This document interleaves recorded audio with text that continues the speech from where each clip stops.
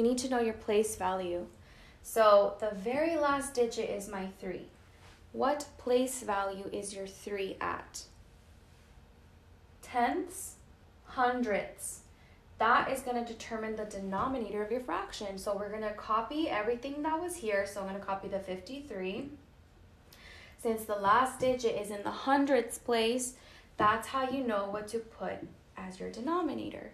And with all fractions, you need to simplify.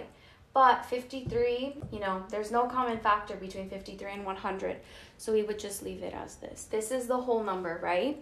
So we're going to do 12 as the whole number. We're going to write it really big. This is going to end up being a mixed number. So again, everything to the right of the decimal. The very last digit is the 4.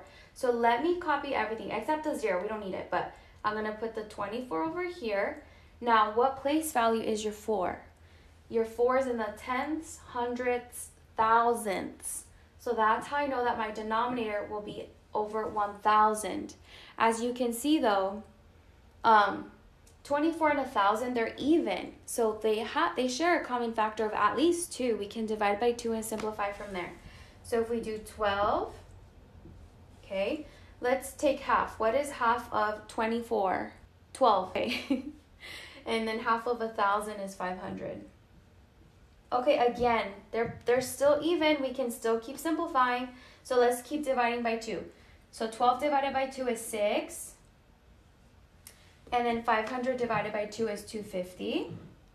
They're still even, right? How can you tell if a number is even? By the last digit. The last digit of 250 is 0. That's even. Let's keep dividing by 2. 6 divided by 2 is 3.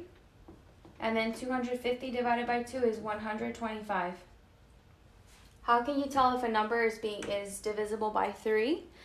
I should do a divisibility video, but you just add up the digits, and if the sum is divisible by 3, then the whole number is divisible by 3. So this is what I mean.